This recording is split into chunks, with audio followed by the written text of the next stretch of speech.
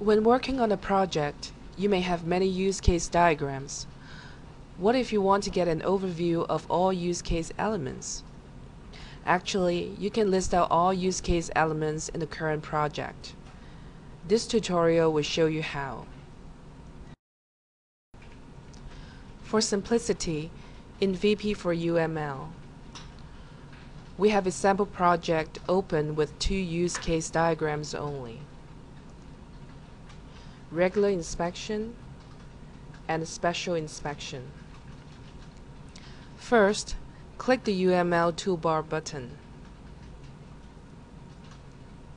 Then select UCase Grid. The grid will show you all use case elements currently in your project. You may click on any column to select Configure Columns. Here, you can change the column order or the sorting criteria. To go back to the diagram of an element, select it in the table. Then click the Show View button.